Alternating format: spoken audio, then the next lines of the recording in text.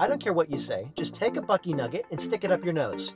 Hey, we're getting ready to do part 2 of our road trip back north. We're going to be using solely Tesla this time and comparing how things go compared to Electrify America. So as we were getting ready for a trip, we're here in Orlando right now, and I was talking with my daughter, who we were talking about the trip, and Ava, you asked me something very important about the trip home. Yeah, I asked if we were going to use the fast chargers this time. Even kids know that Electrify America is not that fast. So we're going to see how the trip goes. We'll be leaving here in a few hours and we'll be documenting the whole experience. Let us know in the comments below what you think. Thanks for tuning in. We're getting ready to do part 2 of our road trip. In case you missed it, on the first trip down here to Orlando, we drove over 1,000 miles using solely Electrify America. I'll link in the comments below the link to those 2 videos that have already dropped here on YouTube. Now we're going to be heading back to Ohio from Orlando, Florida, using solely Tesla. We're going to be comparing all of the stats and documenting that along the way, what it's like using an EV, what it's like using Tesla, and so you all can see firsthand what it is like using Electrify America versus Tesla Superchargers and road tripping. So this is an unfiltered account. This is not sponsored by anyone. Overall, just here to inform, educate, and overall have a little bit of fun and entertain. We've had a great time here in Orlando. We've enjoyed the theme parks at Disney, Magic Kingdom, Epcot, Hollywood Studios, and Animal Kingdom, and have had a wonderful time. It has been so easy having an electric vehicle while here in Orlando. We're staying here at the Reunion Resort right here in Kissimmee, Florida, and just outside of the gates there is a Tesla Supercharger.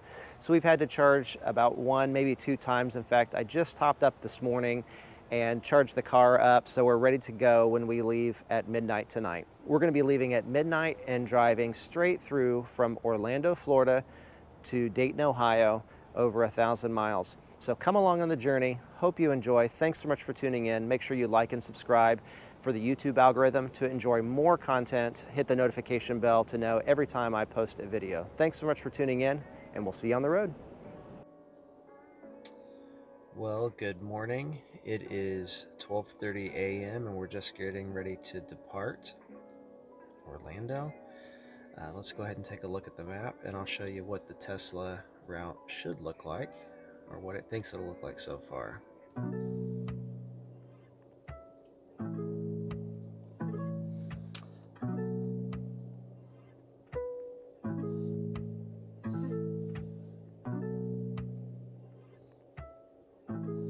So it looks like we've got over 900 miles so far on tap.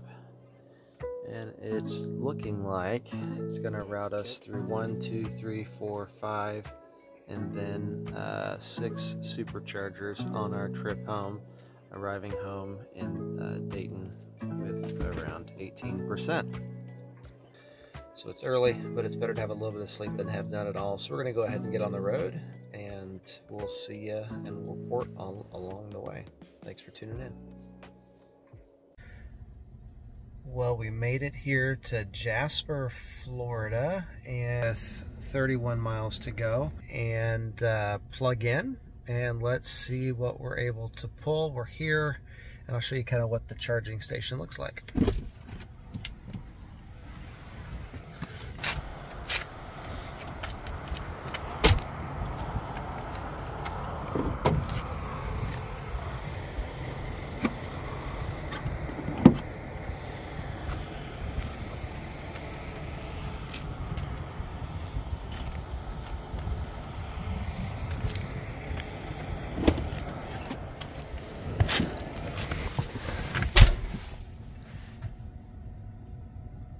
So this is a version 3 Supercharger, and we're going to go check out the, there's a Shell gas station there. It looks like there's a gravel parking lot for truck parking, and looks like right now we're 152 kilowatts an hour.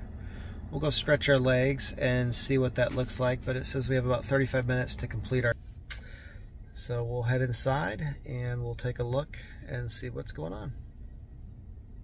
So we're just walking over to the rest area, and lo and behold, It's an outdoor little porta-john. There's the charging station. And so we'll check out the areas and we'll see what's what. Well, I thought I'd just give a quick update here. We are checking out and getting ready to... While we've been waiting, we've been watching a little bit of YouTube on the Tesla's Entertainment Center, so it makes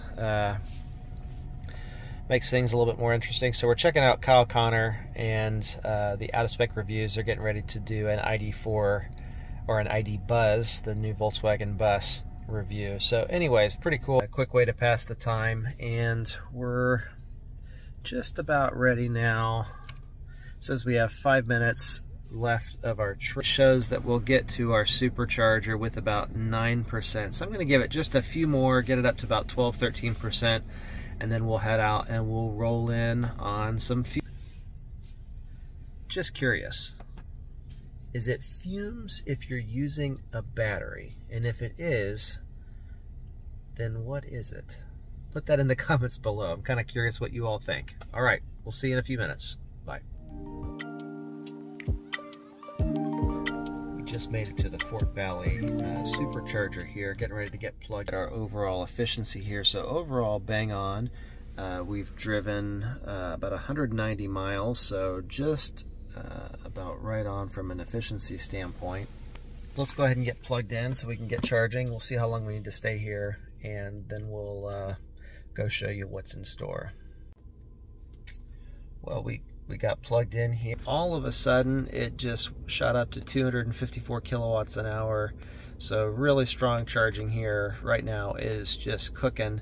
Our state of charge right now is about 15%, so that's why we're able to charge at such a fast rate. We're gonna go ahead and head inside, get some snacks, get some coffee for sure, and stretch our legs. All right, we'll see you on the inside.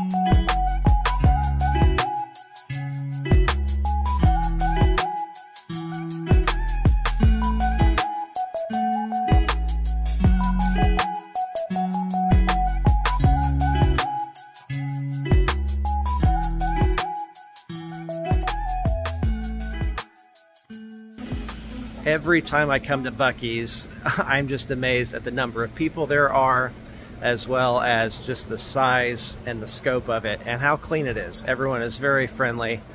We got our coffee, a couple of egg burritos, and we are ready to go on our trip here. We'll get back and see how things are going and how we're charging up and what we're looking like. Well, it looks like we've got about 6 minutes remaining. Let's take a look and see what we'll get to our next charger.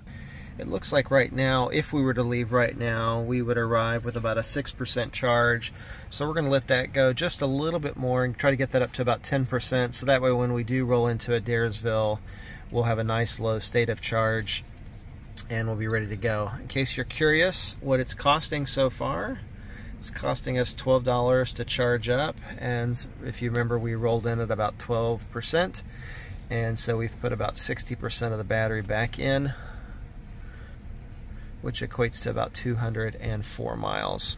So we're going to continue the trip here in a second, and we're going to get our breakfast and coffee going, and we'll enjoy the rest of the trip. Hopefully make it through Atlanta without any sort of incident or traffic, because our next stop is on the north side of Atlanta, about 45 minutes north, and but overall trip's going good, and we'll keep going. So we're here going through Atlanta. If you remember, if you joined us last time on the trip down, as we were driving through the HOV lanes, the car kept trying to switch out. Well, I learned something new. There's a setting in the Navigate on Autopilot where you can tell it to either include or exclude the HOV lanes.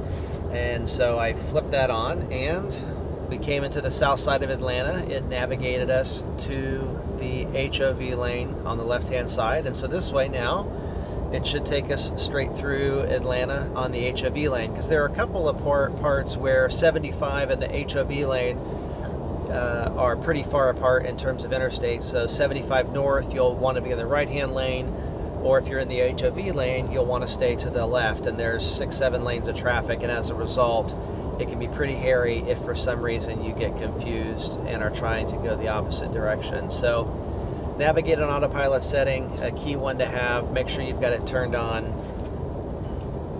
So we're going to continue our trip here through Atlanta, and we'll see you in Adairsville. It has us stopping there with about a 13% charge, and right now we continue to make great range, or have great efficiency. And so it's just a beautiful day. The sun's out and the temperatures are pretty nominal, so it's about 52 degrees, and so we're actually pretty efficient. In fact, I'll show you here. It's like, so we've consumed about 110 miles of rated range, 2.7 miles more than what the car was rated. And you can see down at the bottom what has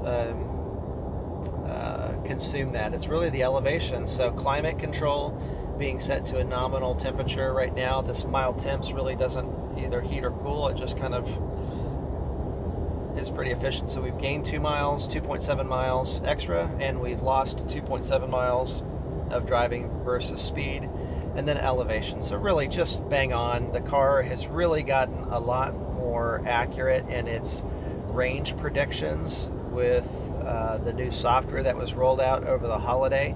I'll put a quick clip in here about the software update that came through, some of the updates that you'll see. But pretty cool to have new software come out, and the car just gets even better. All right, we're going to pay attention as we go through 75 here in Atlanta, and we'll see you in Adairsville, where we'll charge.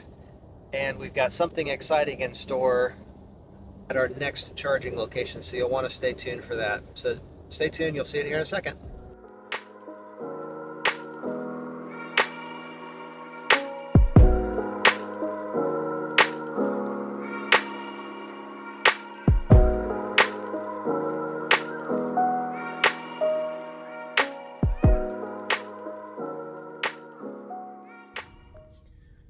Well, we just got here to the Calhoun Supercharger at Buc-ee's. It feels a little bit like deja vu. Kind of feels a little bit like deja vu. What are you talking about, deja vu? Feels like I've kind of only been to Buc-ee's one time. But this is the first time. Why would I go to Buc-ee's 2 times on one trip? Have I been to Buc-ee's? It's only once. We've only been one time. You're wrong.